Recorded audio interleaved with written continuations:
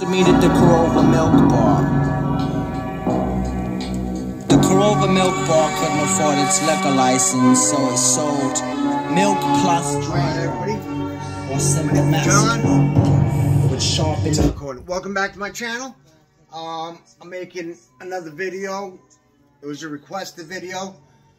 Someone wanted to know, you know, even though I had a little bit of time, they wanted to know about how I met my now ex-wife, and I promised to add two other girl stories. So that's what I'm gonna do for you right now. It's kind of like a Bozo Chronicle, I guess, because the shit I was doing, one girl had me pussy whipped, one girl I was smoking crack with, and the other one, you know, was my wife, and that was straight laced. That I'll do quick. I'll get that out of the way, do that one quick. So it's a girl who requested it, so she's aware of how it happened. My name's John. Me and my friend John were driving around in his car. This was like 2002. He had the Lexus, I think the 430, whatever the biggest Lexus at that time was. It was an older model. It wasn't an 02. It was like a 90 something, but it was like, I think 430 or something like that. We were driving around. It looked fly as fuck, you know. And we used to sell weed, you know, a pound each. We sold a pound. We sold a pound. And of regs, not no high or exotics. This was, you know, when you could still sell some regs. I was selling 8s for $20. 3.5, 20 bucks. You know, it's regs, but it was good regs, nugget bud. So we drove around looking for girls. And we found 2 girls. And they were like, yo, holla, when we drove by. I'm like, yo, you hear that? Let's stop and talk to these girls. He's like, yo, I want that blonde, man. Let me get that blonde. I was like, yeah, you got that. I got the girl with the black hair. I like brunettes, fuck it. Blonde, brunette, they all girls. So we pull back a little bit. They walk up a little bit. We start talking to them. And we're like, yo, you girls, what's up? They're like, oh, blah, blah, blah. They were trying to tell us they were models, you know. They weren't models. They had a modeling thing going on, you know, giving us, you know, lip service. But maybe they did. I'm not gonna disrespect anyway. Maybe they did, but it never happened. So I don't know why it was said. But whatever. That's not the point of the story. You know, they were telling us about themselves. So we're like, yo, we smoke weed. We smoke plenty of weed. We smoke weed all day. You girls smoke? 'Cause we can have you girls come in the car. We'll go to fucking my man's crib, John's crib. We'll smoke on the way there, smoke in there, smoke on the way back. You know, like what's up? You girls want to chill? They're like, yeah, okay. But we were walking to 7-Eleven because I live right next to 7-Eleven, and they were right by 7-Eleven, like walking. They're like, we're just getting ice cream for her mother. The blonde girl said, you know, they're just getting ice cream for the brunette's mother. I was like, all right, I'll tell you what, listen. I said, we'll drive around, we'll smoke a blunt, we'll come back here in this exact spot in 45 minutes. You girls are here, come on in, we'll have a fun night. You girls aren't here, you didn't want to chill, no hard feelings. They're like, all right, bet. We go off, we do our thing, smoke, drive, come back in 45 minutes. They were right there. So we let them in. And we wanted to get in a hotel, you know, that night. And the blonde was all over me. You know, at the time she was blonde. The blonde was all over me, and she looked like Kendra Wilkinson, the girl who was married to something, Hank Bassett or whatever, the basketball player. You know, the Hugh Hefner's wife when he had girlfriend when he had the 3 girlfriends on that TV show. The good-looking one. That's what the blonde haired girl looked like. And she was all over me. So I was like, yo, John, you know, not for nothing, you called her, but this blonde is all over me. Let me have it. I'm going to take it, you know what I mean? He's like, yeah, do you? I'll go for the girl with the brunette, you know what I mean? I'm like, all right, bet, let's do this. And that was the end of it, you know what I mean? I hit it, you know what I mean? He hit it. We were just doing our thing, drinking, smoking, you know. I think they had we picked up another one of their friends or 2 of their friends. One of the girl's sisters, I think, and her friend or something like that. And we hung out like a few times together as the 2 girls and 2 boys, You know, me being one of them. And we went out and chilled. And let me see. Let me make sure no stupid shit comes on.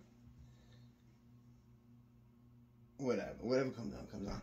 So eventually we started chilling by ourselves, me and the blonde girl.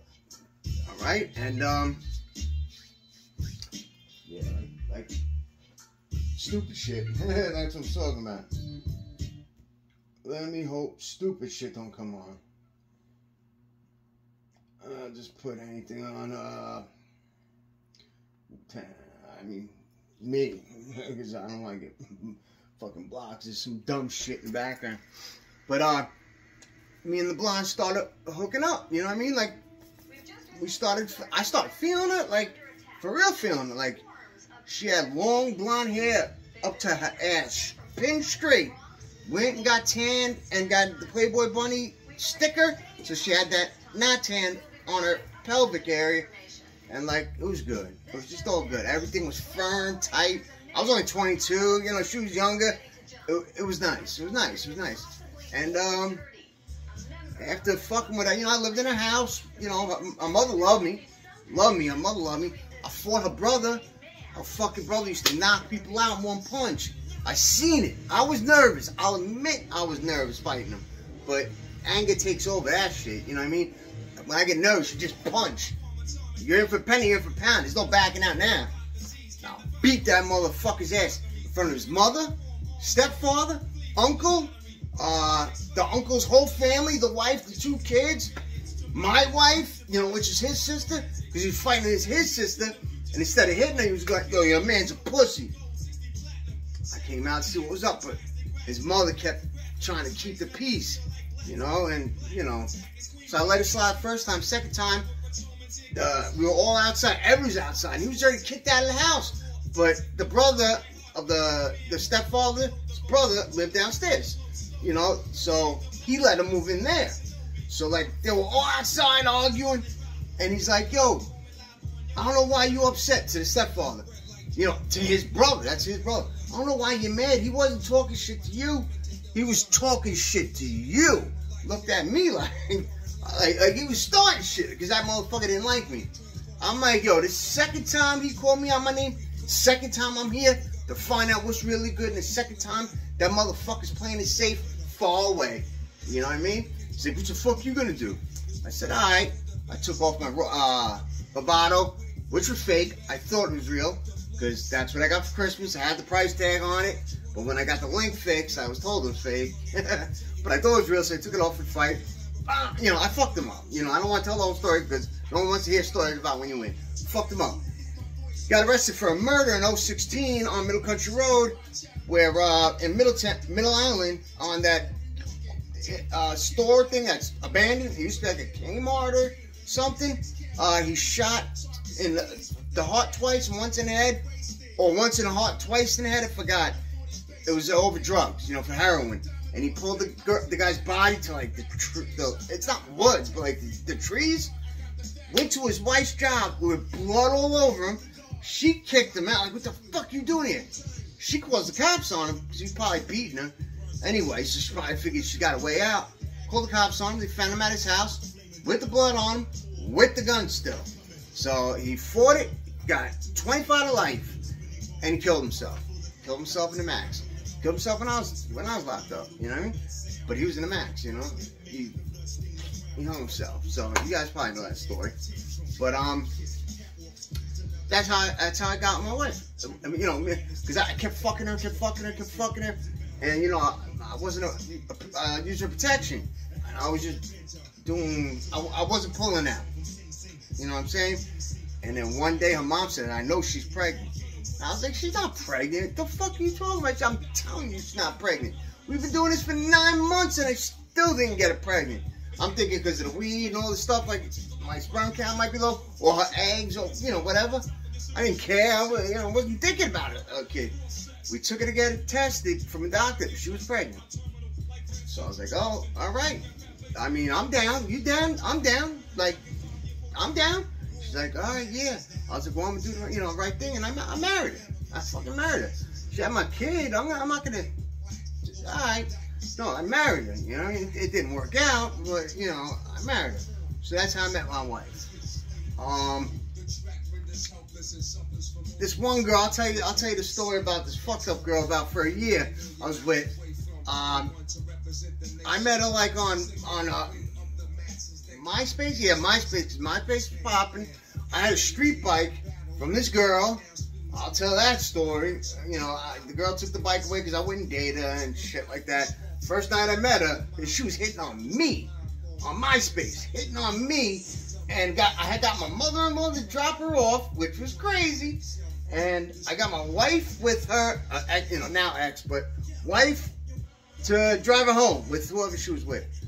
Like, yo, I'm a beast. I'm a beast. They dropping me off pussy, you know what I mean? I fucked the bitch in the pussy and the ass. That's another story. I'll tell you another time. But, so I had the street bike. So I'm, you know, I'm talking with this girl, and this girl was down to chill one night, like real late. So I was like, all right, let's do it. You know what I mean? Like, I'll go where you are. She lived in Ridge. You know, she was down there, down Middle Island. Make a left on one of the roads by the gas stations in Ridge. So, I like couldn't find her at first, but she was trying to sit all sexy on top of like the hood. But like, you know, a street bike with a helmet, you know, let's just someone stand there. It's dark out. I couldn't see it. So I called and I was like, I don't know if I'm in the right road. She's like, I hear your bike going around. I seen you pass me. You're on the right road. You passed me. So I came back and I found her. And she looked good. She looked like Blake Lively. And you know, I hung out with her, and she was with another guy. And you know, I had plenty of weed. They had alcohol, so like, you know, we smoked my weed, we drank their alcohol.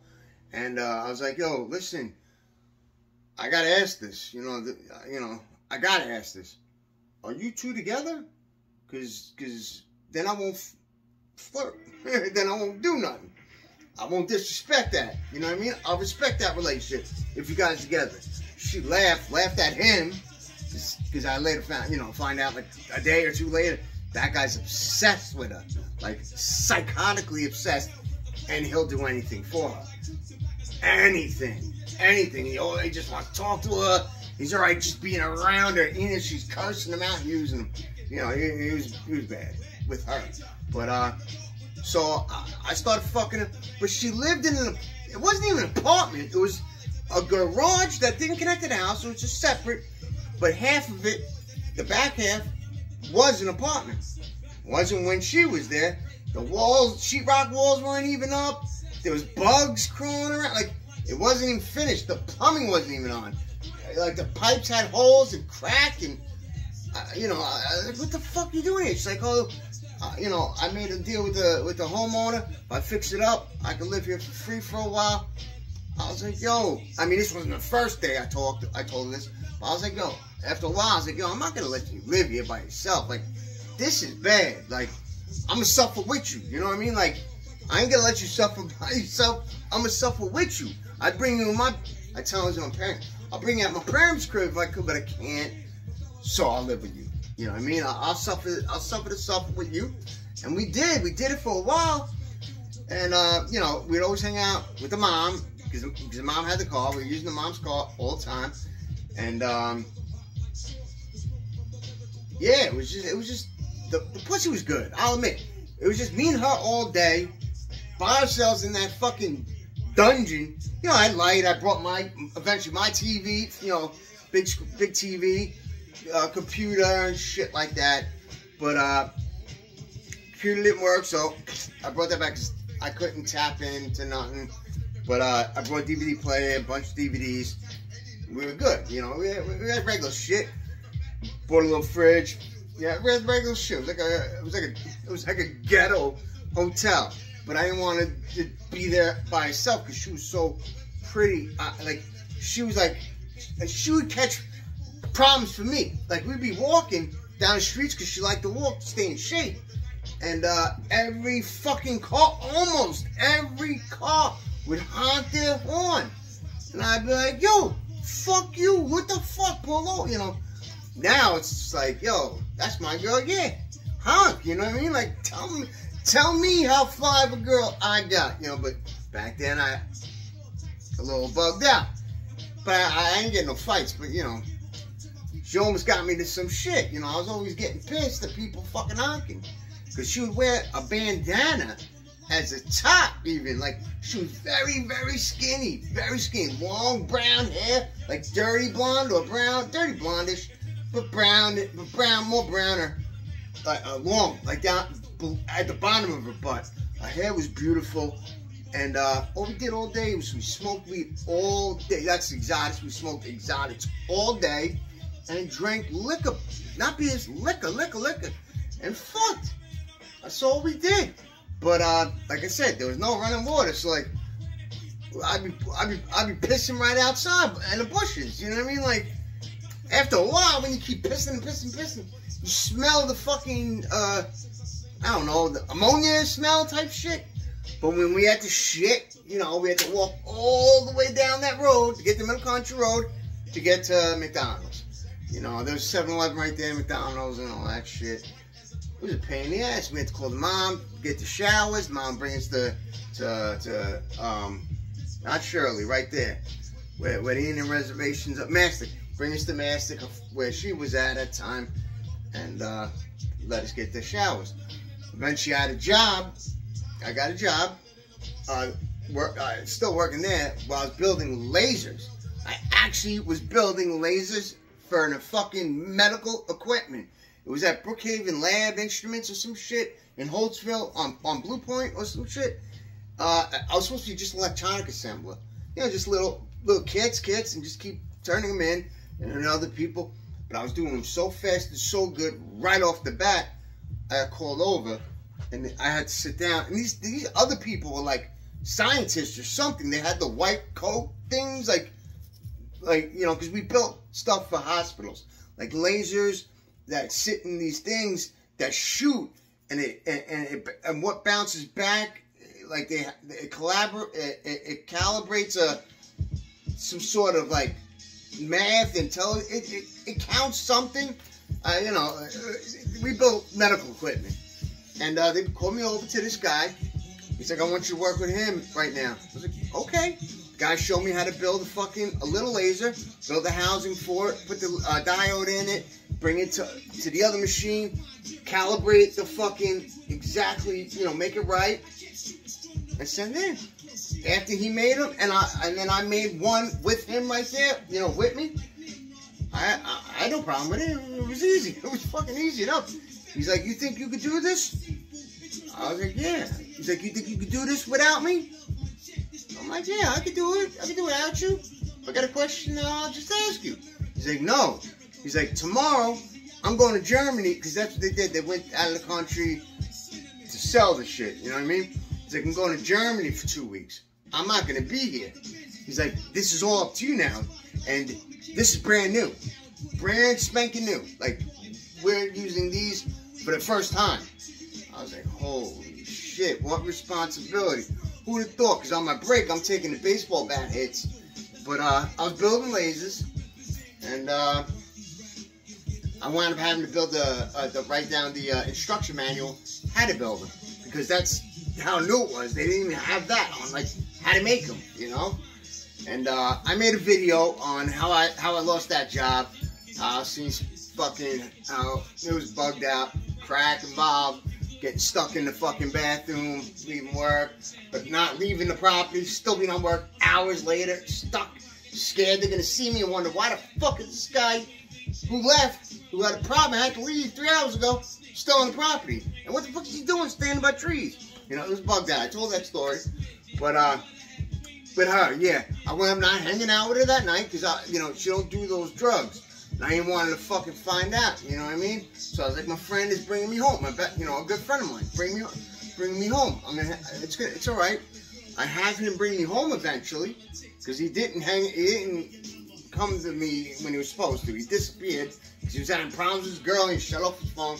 I took a cab to see this guy, Greg, to pick up some more shit. And he was like, you want to chill? I'm like, nah, I'm good.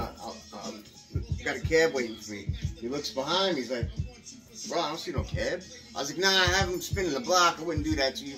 I didn't know cab. But he just had a hot girl with him. I didn't want to feel like I used to get stuck smoking that shit, you know, like look out windows, you know. Now, if I did it, it wouldn't, you know, I'd just be chill.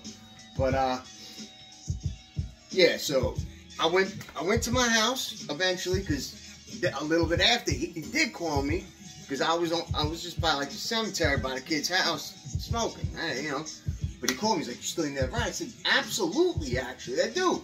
I was like, because he introduced me to that guy. I was like, "I'm right by his house. I'm at the cemetery." So he picked me up. I was like, "I got some shit." Picked me up. We were doing our thing on the way to drop me off. He dropped me off. He's like, "Yo, if you get kicked out, call me. Stay at my crib overnight." I go to her house, my house, you know, and I can't get in. There's nobody there. Nobody there.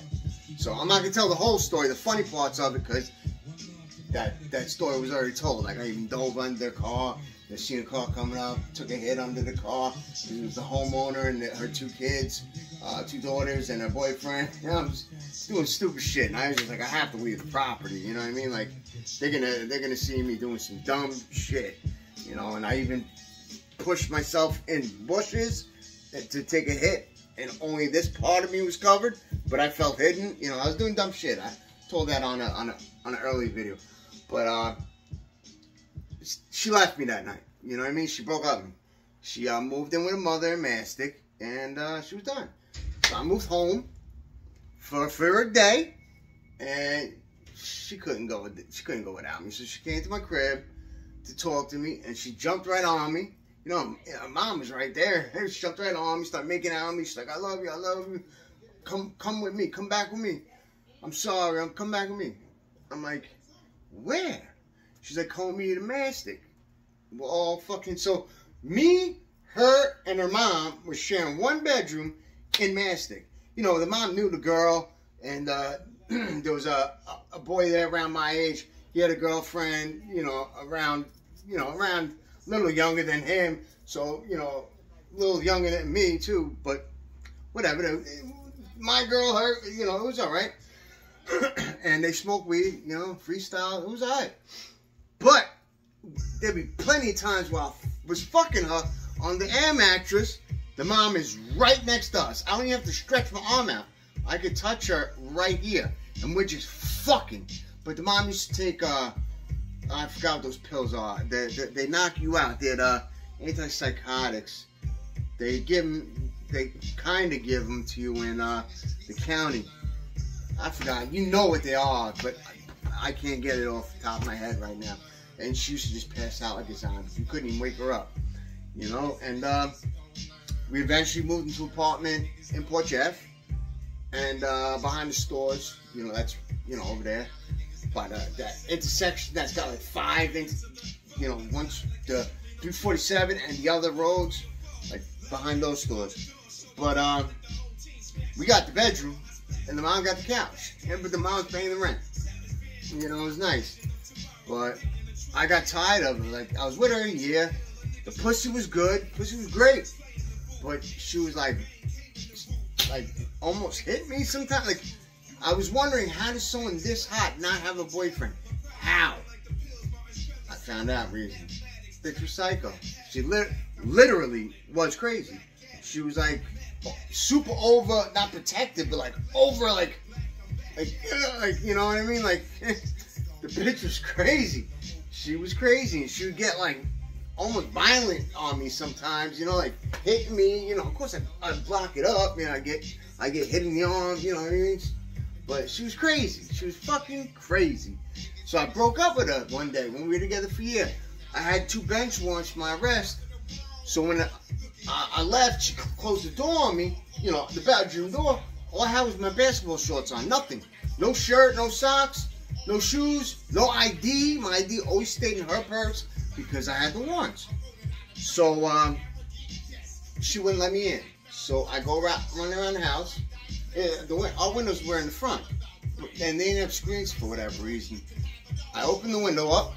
I was coming through the window. You know, it's on the first floor.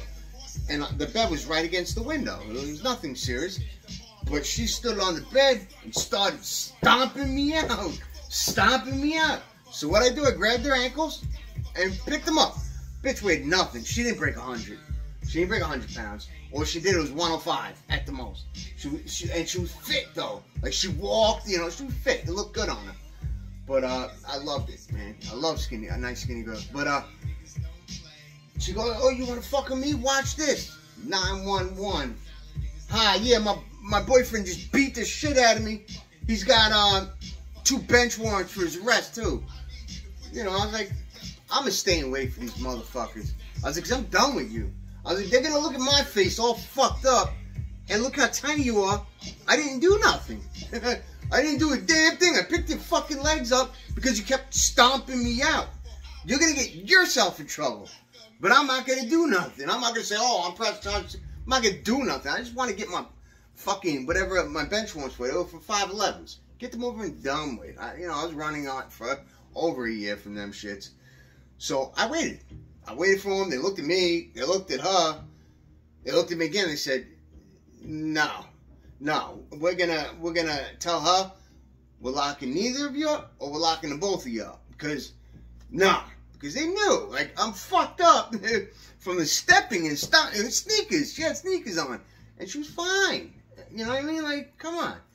But they came back. They're like, oh, this is how you spell your last name. I'm Santamato, but she spelled it wrong on purpose and gave them a wrong birthday on purpose because she didn't want to do what she already did.